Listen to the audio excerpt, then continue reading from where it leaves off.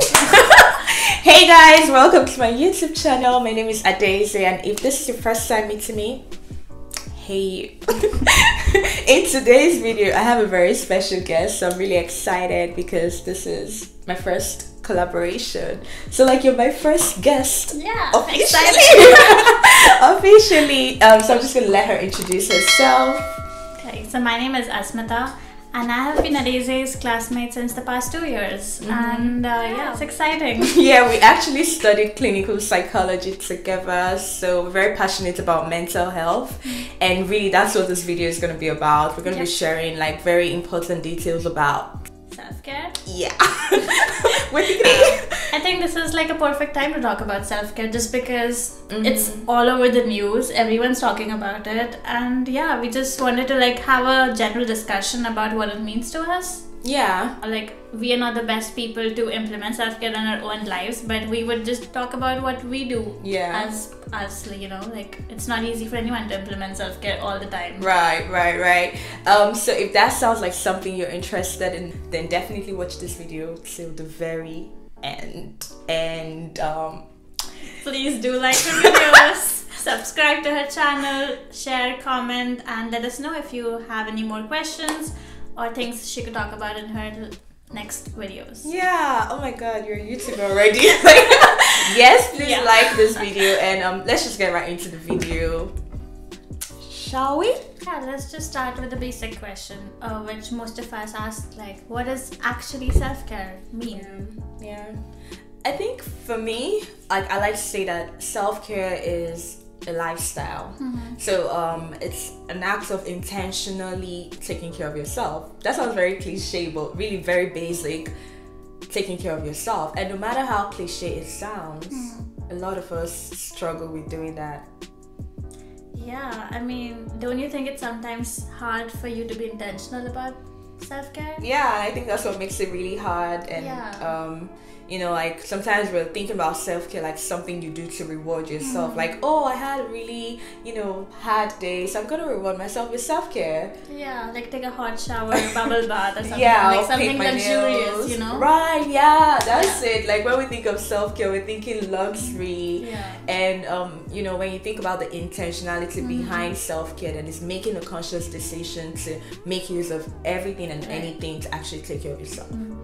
Yeah, for me as well, like initially when I heard of self-care, it was like, oh my god, I have to treat myself to a spa day once a month. Or like, you know, just do these big things. Yeah. It sounded so big, and I was like, do I even have the time to indulge in that kind of a luxury? Or am I even like financially able to do that? I know, it's so funny because you think about self-care and you're thinking, oh, massage, or like go to the beauty parlor, or like everything that involves your credit card or your debit card, if you know what I mean. Yeah, it's like crazy. Like. Yeah, it's not that. Yeah.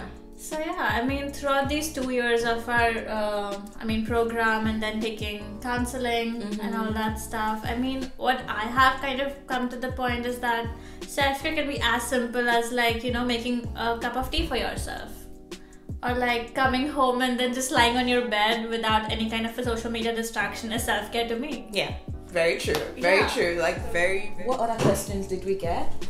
So there was this question about, you know, how much time should we dedicate to self-care each and every day, or how do you kind of, what are the simple things you do to incorporate self-care into your day? Okay, yeah. So one thing that really helps me is taking care of my space. Like cleaning up makes me really happy and makes me feel like I'm taking care of myself. Right.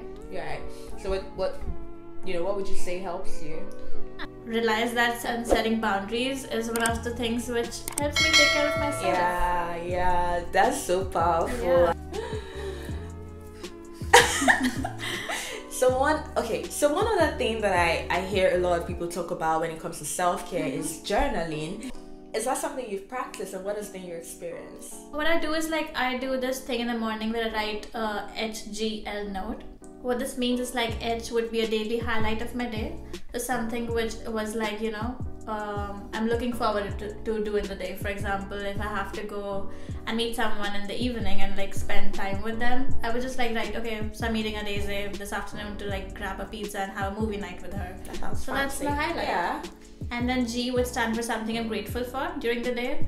So most of the times it can be any simple thing. Like if a glass of water is like, in front of me, I'm like, I'm really grateful for this glass of water. Ooh, okay. So, or something even, very, I don't know, like spiritual, like, okay, I have faith in God, or I'm grateful for being religious, or... I really like that. I'm excited. Yeah. I mean, you don't have to be super, like, insightful to know what you're grateful for. You can just like look around you and think, come up with simple things like the plant behind us. I know it's artificial, but like I'm grateful for the greenery. The color, yeah. Yeah. Okay. So, and then L stands for letting go. So something which you wanna like kind of like remove from your life. So it can be as simple as probably letting go of any negative emotion in your head or your mind space. Letting go of social media for a day. Yeah, like it can be very simple things, but I think doing that in the first thing in the morning, I feel like that just sets the tone for my day, and it helps me just kind of like de-stress. Yeah.